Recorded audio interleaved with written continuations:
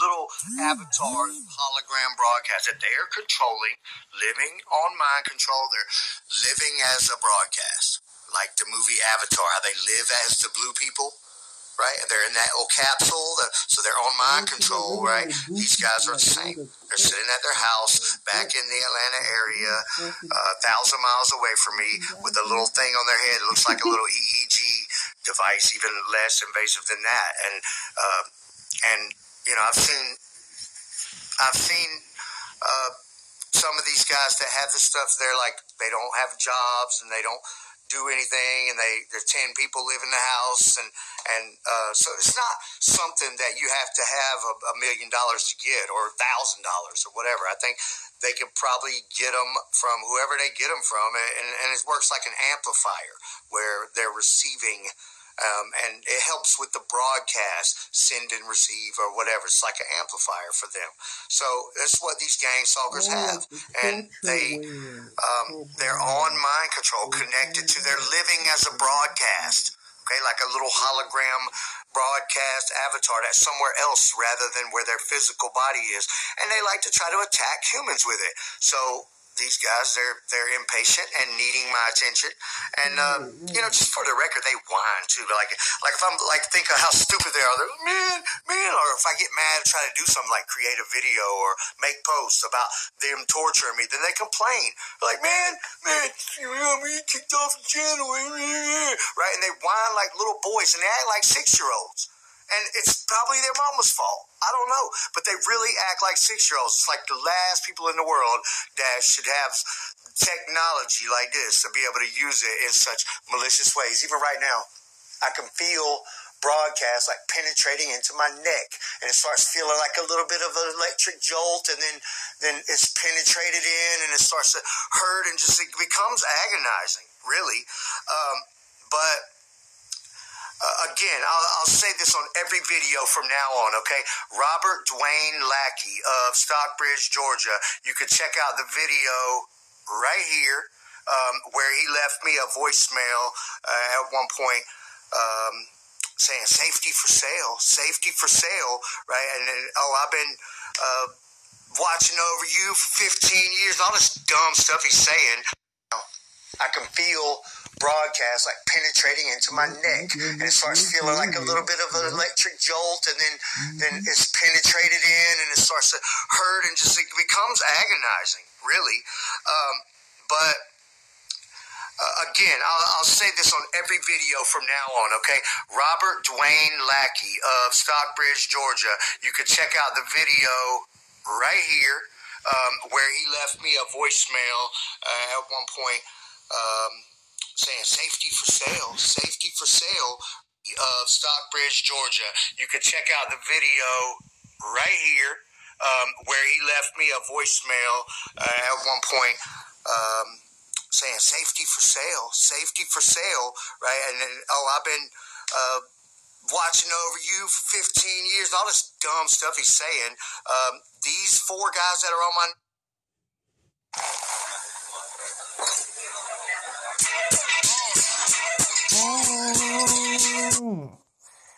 Yeah, man. All right, so today is the 22nd of June, 2020. I'll always remember this day for some particular reasons that I'll probably discuss at a later time. So earlier, my video, I was talking about something that happened, and it was something that happened over the weekend on Saturday night. Really was going on throughout the weekend. So, you know, I'm not going to get very detailed to protect certain people, even though they may not be innocent, but I feel like some people in this situation are very lost and confused. But as I've always done, the telepathic saga of Kevin Christian's remote neural monitoring is going to have to be public. It's going to have to be out there, just like the rest of the story. The remainder of the story is going to be the same. So there's a particular Gangstalker, and this guy has been involved with my gang stalking situation all the way that I know of since 2015, when, or maybe 2014, some of the very early isolated incidents of artificial telepathy and EMF broadcasts and some of those things happening that were very isolated, now and then type of things. So it didn't become completely full-time until 2015. But this particular guy, he's always been involved, and a lot of people proclaim him as their leader in this gang stalking organization, or whatever you want to call it. So what happened was somebody contacted me, a female, and this isn't the first time. This has happened numerous times that people have contacted me and said, some of these people that you've got problems with gang stalking, I have the same problems with the same people. So this particular girl contacted me and said that she had some problems with some of these particular gang stalkers, and wanted to talk to me about it. And so we started to discuss things a little bit, and then we actually were hanging out. And so, but also, this girl was, and she kind of told me that she was trying to do this. She was reaching out to this particular gang stalker, okay? Because, and I get it. I mean, I don't get it, but I get it. I've been in that situation before, and where I was trying to reach out to people that I knew were involved with gang stalking me. And I thought that maybe that could help me find a solution to my problems. And it never did. It never did, but I can understand why somebody would want to. I don't know if that's the only reason that she wanted to, but,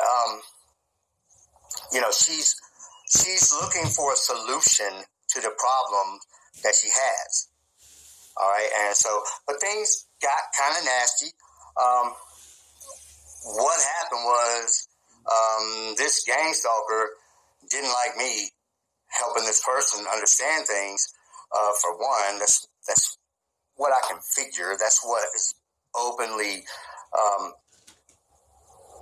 that's the only open issue that I can see. So, what they'll do is try to take any action that they can to make things happen the way that they want things to happen.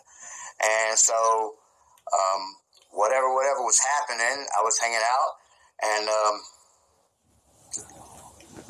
I guess I fell asleep, and the next thing I know, I'm getting woke up by this girl asking me to leave. And she had this gang stalker on her speakerphone. I noticed who this person is, and,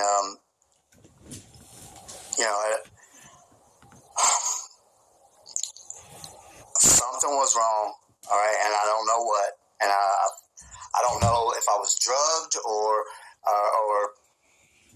some kind of bizarre broadcast, but things were cloudy, and this was a very bizarre situation to wake up to, and I was very confused as to why this was happening, and obviously this wasn't the first time that they had spoke. So this is crazy. This money wasn't in here yesterday. I used this brand new special program, and when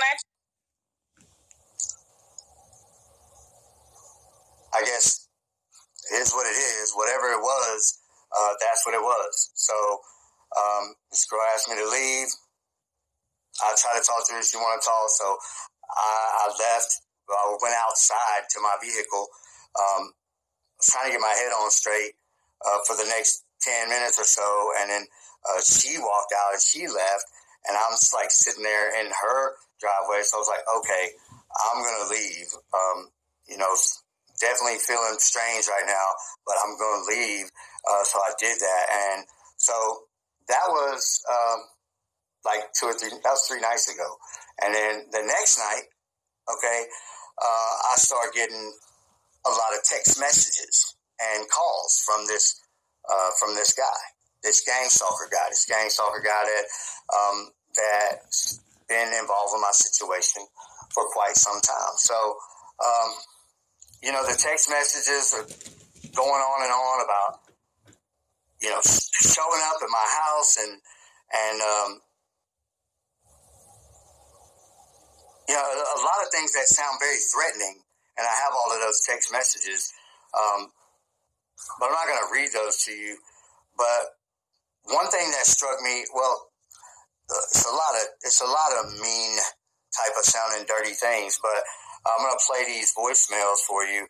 And there's two of them. And one of them in particular, this guy's offering to sell me some safety. And I'm trying to figure out exactly what that means. There's quite a few things that I'm trying to figure out exactly what does he mean by this. You've been protecting me and you got safety for sale and all of these different things and how you need to get me back on track. And, these guys that are doing the live streams every day, it's a horrible torture situation. And today was probably one of the worst days of all time. There was 4 guys on my channel all day long attacking me nonstop. And I got all of these other things on my mind, and I took a huge personal loss today. I lost a family member today, and it's just a lot of things piling on. It really is, man. It's a lot of things piling on, but anyway, let me play these voice messages for you, just to, this is typical. If a Gangstalker contacts me with threatening things or talking trash, or at least or saying something to give any kind of validation to things to do with my remote neural monitoring, of course I'm always going to post that. That's what I do. All right, so you can call me whatever you want to. Your opinion's not really that relevant to me. I do what I do, and all the threatening stuff. You show up at my house and all of this kind of bizarre stuff, and I'm, why do you even have my phone number? I mean, obviously we know how you got it, but here's the first one.